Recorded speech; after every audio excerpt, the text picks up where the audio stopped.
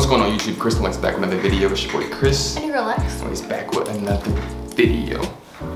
So today we're gonna be doing something like, I guess, a little different than what we normally do. We're gonna be kind of talking about some tips on like growing your YouTube channel, things you guys can do to reach, I guess, over that 1,000 subscriber mark that we just hit. Yeah. Not too long ago. Because I mean, that's everyone's like beginning goal, I feel like, because that's the point where you guys was halfway to get monetized, because now they have it where it's 1,000 subscribers and they have like so many watch hours. Yeah, it's both. It's not one or the other no more. Yeah. So now we'll give you guys some like tips and stuff that we kind of used and we kind of found out along our way. That we kind of wish people would have told us, but like, so we're telling y'all. Helping y'all out. So we're gonna just jump right into it. Make sure you guys like, comment, subscribe. Let us know if there's something we missed that you guys think is that you guys important, think helped you guys out, or vice versa. So we have some stuff we just wrote out on our phone, so we're gonna just jump straight into it, honestly. You can do the first one, me. I can. So first one's like, consistency is key. And I know like everyone says that, but like it's true. Yeah. And we can, like, from our experience, I can say like, if you go back on our videos and you see like where we have like 2 years, 1 year, and then it's like, well, we'll just say like 10 months, 7 months, 4 months, and like there's really no way to grow, right? Because I was like thinking of like a TV show. If you're like, there's a new TV show that's out and you're hooked on it, and episodes are supposed to drop every Friday, right? And then they just skip like 4 episodes and you're just like, well, damn. Just stay consistent. If you have to stick to like, I wouldn't even really say a schedule, right? You don't have to have a schedule, I feel like, because we're not on a schedule. We just kind of record as we feel necessary, but we know that we need to record multiple videos a week. Yes. Our number 2 is gonna be, don't let likes or views bring you down or discourage you from continuing to make videos. Because everyone started off at the bottom, right? No one started off with their first video just getting tens of thousands and hundreds of thousands and millions of views. Like, everyone starts at the bottom. It's the consistency that like keeps bringing people back to your channel, I feel like. And so don't think because you made a video and it didn't get 1,000 likes or 1,000 views that like you're not doing something. Yeah. Because you are. It's still reaching some people, and then the next video is just gonna make it reach more people. That's like, let's say you get like 4 views on this video, right?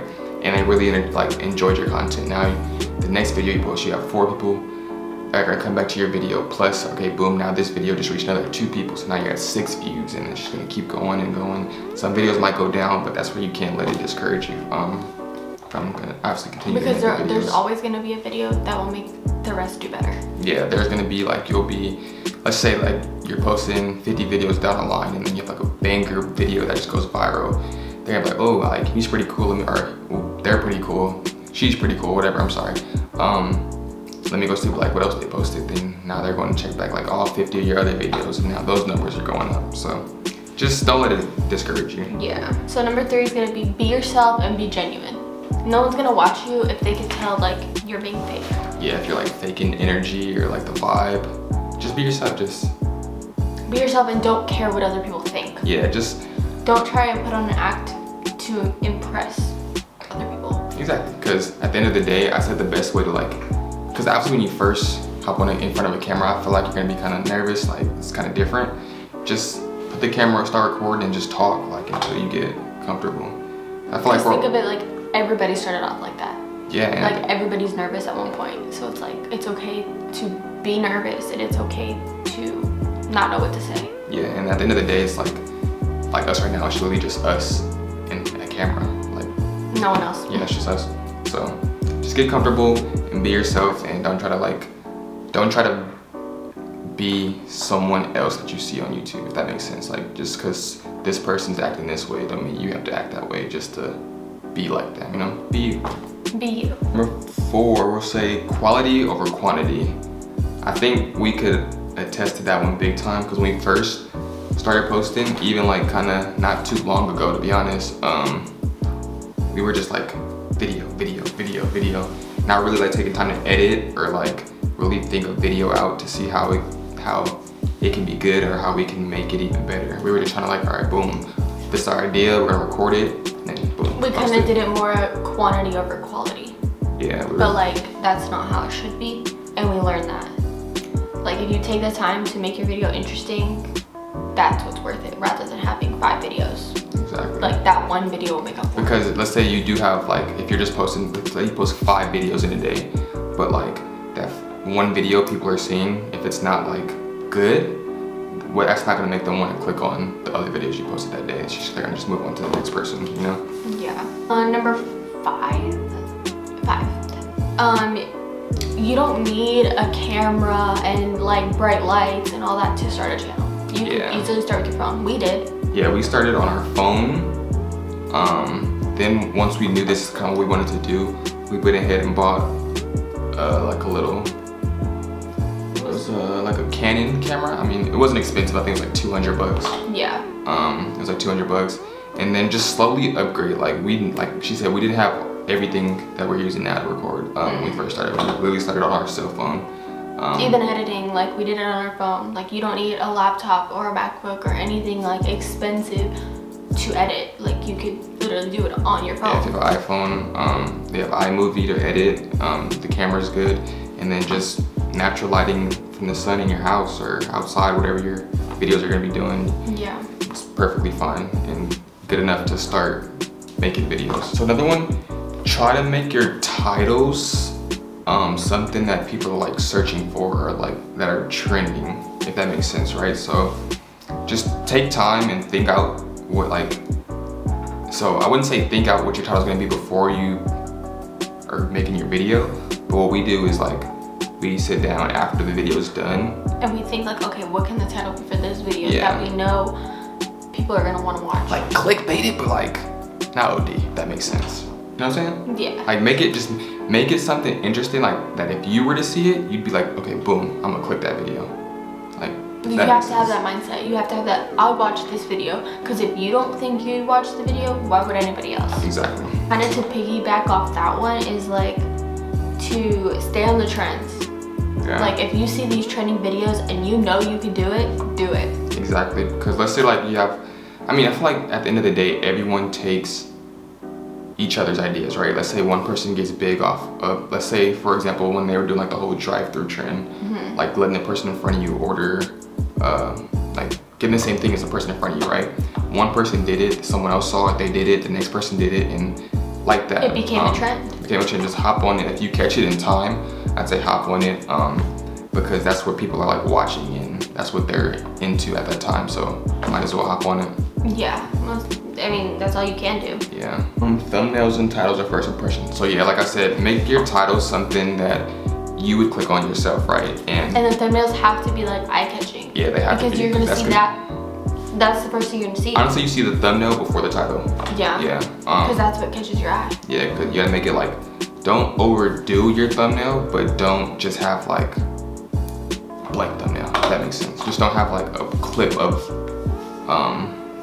even if you just add little things, it will still make it eye-catching because they could tell that you took the time to do that thumbnail rather than just let it be random. Yeah, then let YouTube just pick the thumbnail for you. You took the time, like extra time to make the thumbnail attractive for people to want to click on. So a big one is learning about SEO. That's one thing we did not know about. Yeah, SEO for a while. Stands for search engine optimization, I want to say.